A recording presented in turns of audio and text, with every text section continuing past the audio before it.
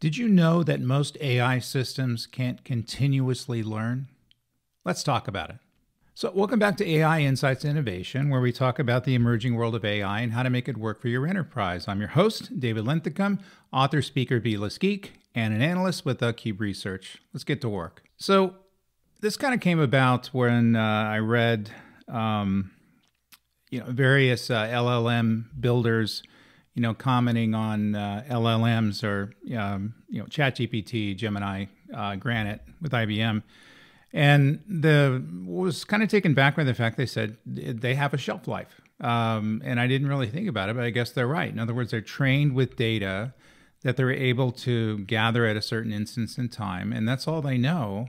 And that's all they can tell you. So that's why with the early days with ChatGPT, there's some augmentation going on, and we'll talk about that. It would say, I've been trained a year ago. And so if this is beyond a year, or older than, younger than a year old, I don't know. And that was a limitation. And we're still kind of dealing with that today. Of course, we have retrieval augmented generation, RAG, and I have a show on this channel here you can go check out about that. And the promise there was to, in essence, bring more up-to-date data, which was mixed with whatever the LLM, the knowledge model, would tell you. In other words, it's responding to an answer, and it'll check what's in the knowledge base, but also check more recent information to see if they can augment the response to you. So you get more of a up-to-date response. And kind of that's how it goes today. If we use an LLM, normally it has a RAG-based system associated with it, and it's able to go off and find current things that it's able to use. And I use it for research all the time. And it'll bring up magazine articles that may have been published a couple of days ago. And that's awesome. So in other words, I'm getting old information, old knowledge mixed in with new knowledge.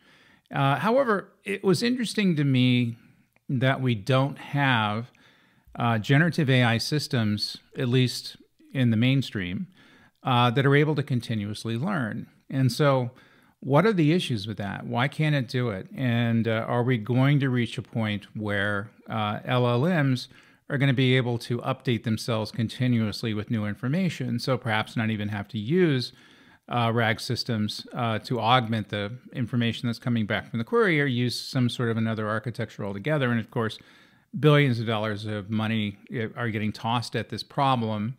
So let's talk about where it is and what the issues are and what's likely to occur in the future. I think it's an interesting topic. I think you will as well. So traditional machine learning models are trained on static data sets. And generative AI is just an instance of machine learning. So kind of keep that in mind.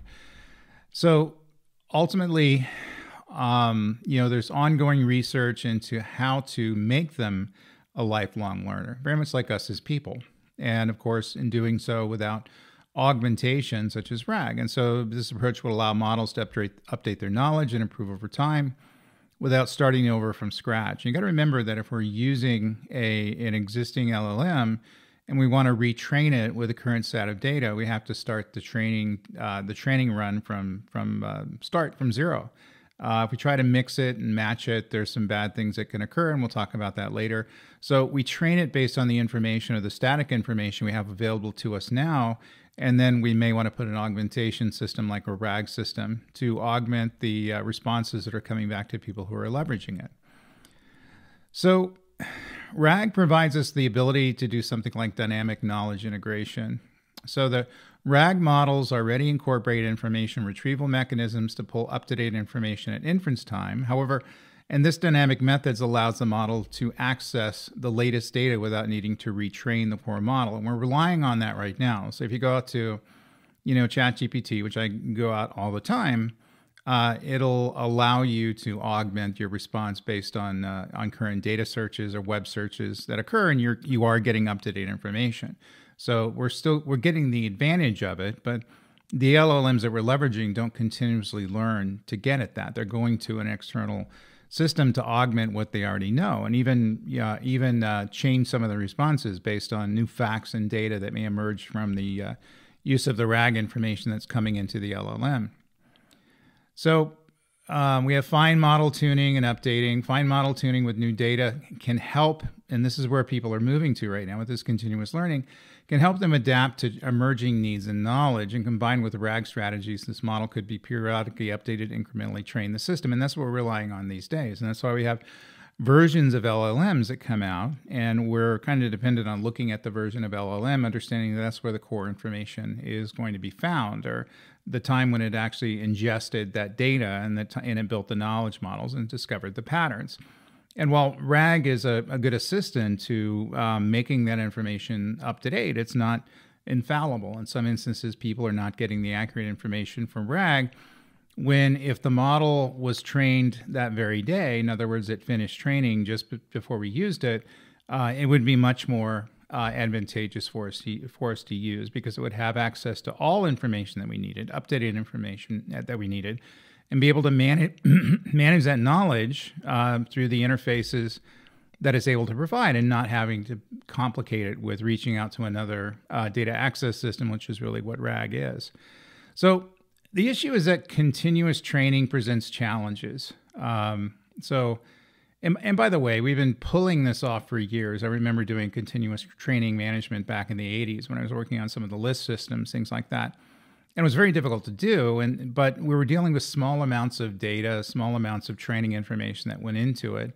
And so doing something like that wasn't that much of a stretch. It was expensive, but the systems were so small and so tactically focused that those sorts of things were fairly easy to engineer. Now we have LLMs that, like I said, they're built with the entire knowledge of the internet, and perhaps the entire knowledge of humankind, or the entire knowledge of a particular business or company, which is gobs and gobs of information. It takes a tremendously long time to train those systems and uses a lot of processor power and GPU power. So if we're able to do this, we need to be able to do, manage the computational resources to make it reasonably cheap, and also ensure model reliability and stability, and address, any ethical concerns that have to be dealt with, that's related to data use. Anytime we use data, and anytime we're building a knowledge model, AI systems, we have to kind of talk about the ethical impacts of some of those things. And so it's kind of a problem that's left to be solved. And we do have instances where people are moving forward to solve these things now. We'll go over them later in the video. But let's look at the problems that we need to focus on in order to get this resolved. So if we are able to transition from a static to a continuous learning system for generative AI models, what are the challenges that face us? Well, I have a few of them. Number one, catastrophic forgetting. This is when the primary challenges of continuous learning is where the model loses its ability to perform well on previously learned tasks when it's trained on new tasks. And so in other words, this is kind of a problem with AI systems that's been around for a long time. If I try to train an existing knowledge model based on new information, I may have problems with the previous information, the previous training that's dropped out of the system, called catastrophic forgetting. I've heard it called other things as well, but I think that's a good definition of it. And this happens because traditional neural networks tend to override existing weights when updated with new information. And this makes them unreliable. So in other words, if we're doing this, there's a risk that we're going to have unreliability into these AI systems. Unless we test them thoroughly, we may be suspicious in terms of their ability to come up with the right answers. In other words, we're making it dumb by doing it. In other words, we're trying to make it smarter, but it's dropping other information that it should retain, which is going to be a problem.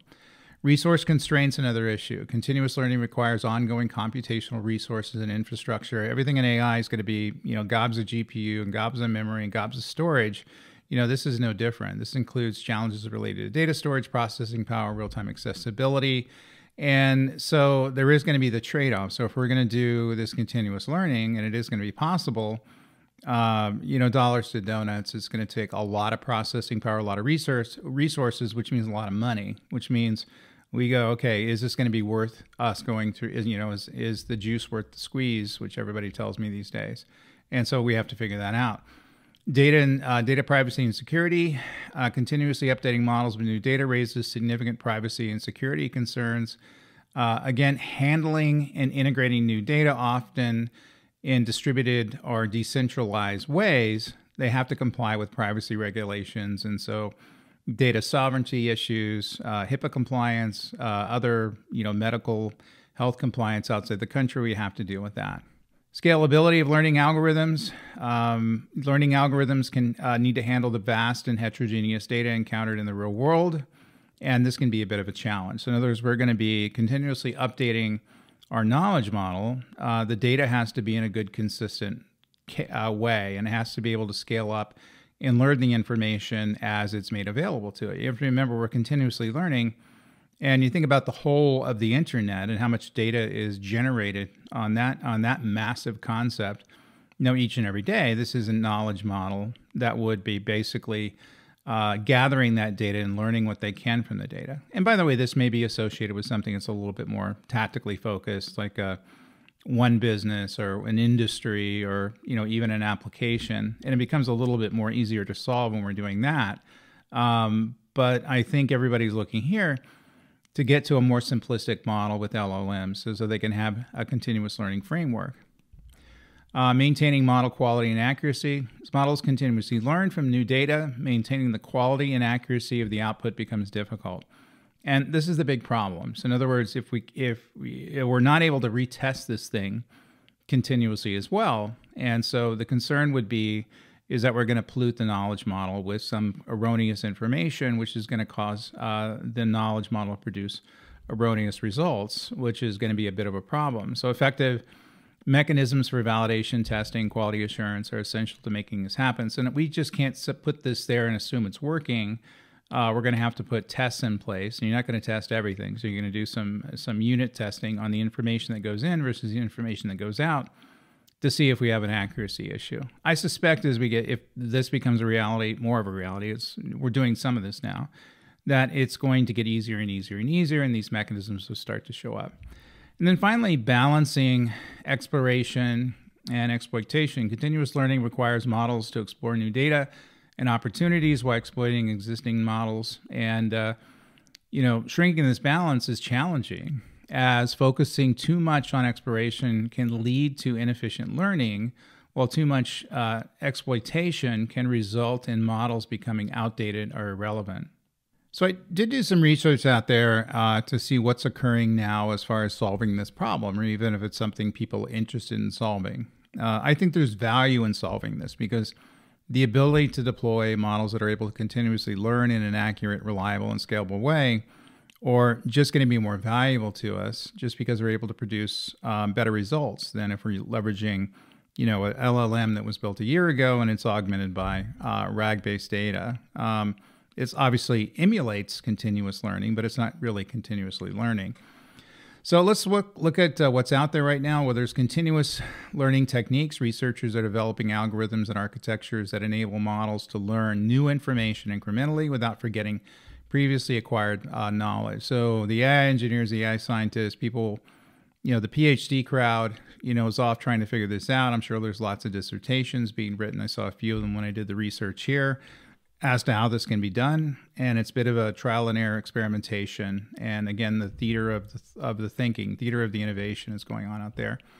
Also, meta-learning approaches. Meta-learning or learning to learn equips models with the ability to adapt quickly to new tasks with limited data. And this approach is able to help address the needs of continuous learning by making models adaptable and flexible.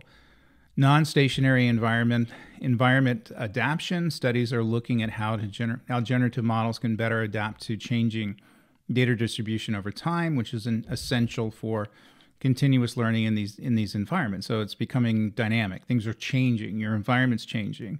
And it's able to learn from its environment. In other words, we're not just feeding it constant information, but it's looking outside itself and is able to find new information and is curious about new information. So it's able to change the way it's able to find and consume information based on the way in which we gather and store information, which is going to change over time. So we don't have to keep adapting it and keep having to work ways in which we can get new data forms into the system. It's able to go out there and find them and leverage them if they're needed. And then finally, environment interaction. There's work on developing models that interact with their environment to learn continuously. And this includes observations and feedback. And this is akin to reinforcement learning. but with focus on generative capabilities.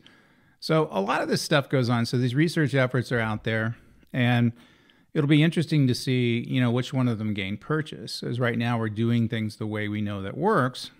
And by the way, generative AI, if it's just going to deal with versioning and static learning mechanisms that are augmented by RAG, I think we're going to be perfectly fine. But I think if we move and advance the AI world, this is going to provide a benefit. And so everybody, since AI is such a high stakes, everybody's often working on this problem. And I don't blame them. So will this happen?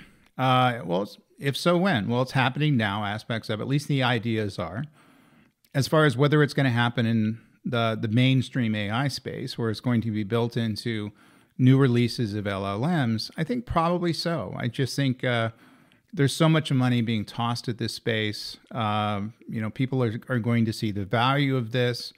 And now there's a huge competition in LLMs. We talk about it here. Every week I'm getting a notification of some LLM was just released. We have IBM's Granite that's just released, and Google's Gemini, and OpenAI stuff. And it's just going to keep on going and going and going. So much so that it becomes commoditized after a while. And so what do you do when something's about to commoditize? Well, you put in some sort of a special feature that your competitors don't have, and this would be such a special feature. Something, a continuous learning system. We don't need RAG. We're able to provide better quality responses from the utilization of our knowledge model, or foundational model, or LLM, and therefore you should use ours, which I think is just the way things are going to progress. So there's so many people interested in this right now. I do see it as a problem that we should be solving to get to a better state in using AI systems. Lots of money out there in the R&D world they're going to be spending on this. And so I guess wait and see to see who's going to produce the most accepted version of this technology. Well, that's all I have for you this week. Don't forget to like and subscribe. Also, check out our other stuff at theCUBE Research. We're doing lots of stuff. Check out our events. Check me out on LinkedIn. Happy to have you there. Also, check out my courses out on LinkedIn Learning. Love to see you use that resource as well. So until next time, you guys stay safe. Cheers.